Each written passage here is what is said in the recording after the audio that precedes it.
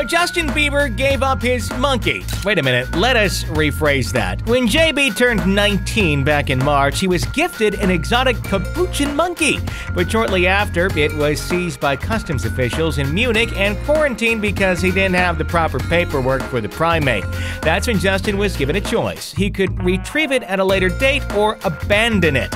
Seems he chose the latter. But don't get too upset. According to reports, Bieber is looking into the idea of placing the monkey at a zoo in Germany and is currently asking for recommendations. Funny thing is, it's not the only animal he's given up. There was a pet hamster he gave to a fan. And there was the snake, a small boa constrictor aptly named Johnson, given to the Rad Zoo in Minnesota.